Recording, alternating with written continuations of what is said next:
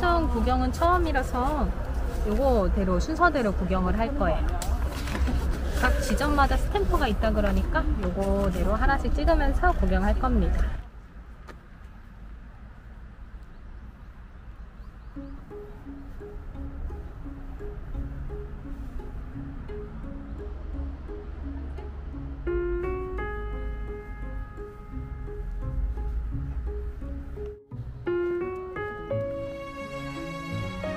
여기가 2번 소수훈련 안각자.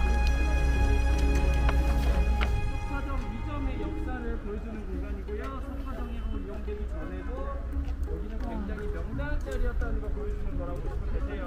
아, 여기는 토하는 길이 있는데? 진짜? 아, 여기가 신라 3층 석탑관입니다. 삼척석탑?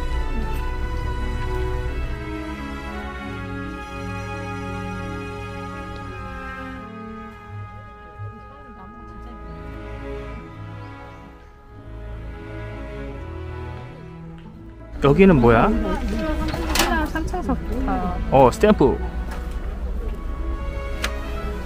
두 번째. 이제 순서대로 될 필요는 없으니까요. 네. 안녕.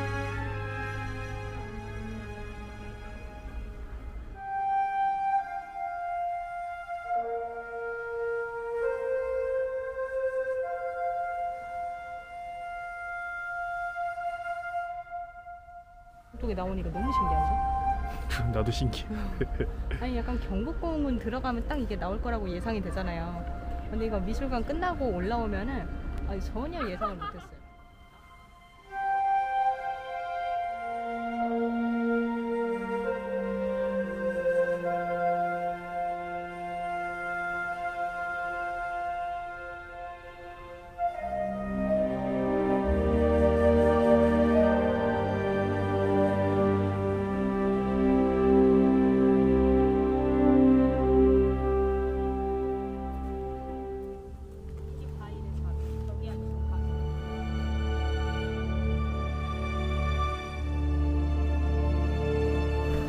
돌벽이야, 돌벽 완전히. 돌벽이야? 바위가 아니야. 아니, 바위라는데 돌벽 같아.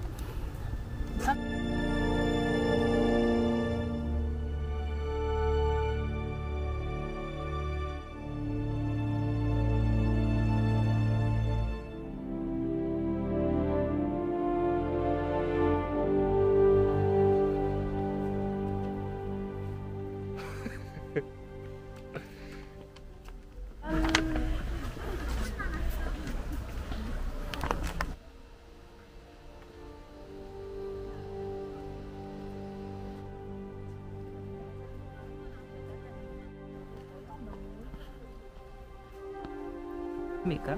석파정 사진 찍으려고 줄 서고 있어요. 최고의 명당짜리네. 여기는 빨리 와서 줄 서야 돼요.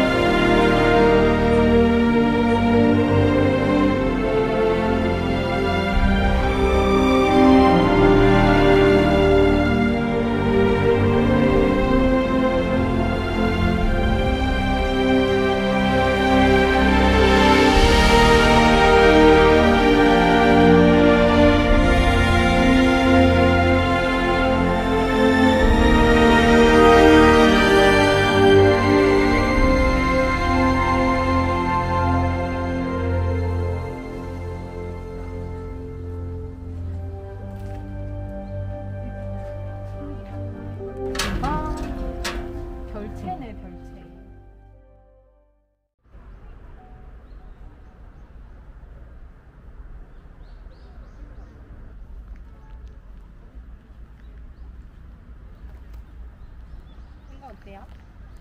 예쁘지?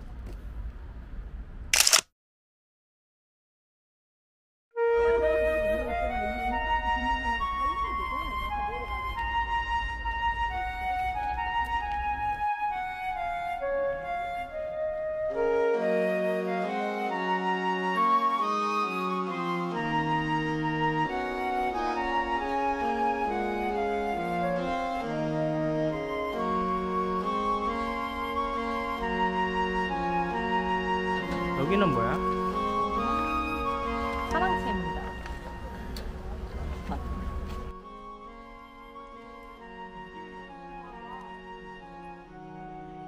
친구 보여요? 너무 오래돼가지고.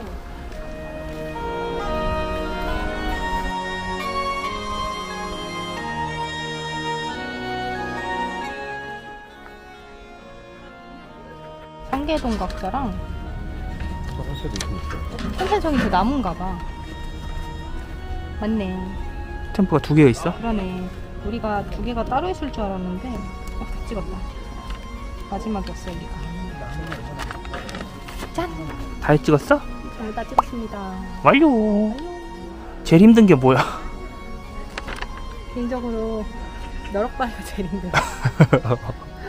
그 다음에는 뭐 쭉 한 바퀴 삥 돌면 알아서 다 도장이 찍히게 루트가 돼 있는데요. 제일 이뻤던 건 역시 석파정이죠. 석파정. 다음에 가을에도 한 번 더 와보기로 하겠습니다. 끝!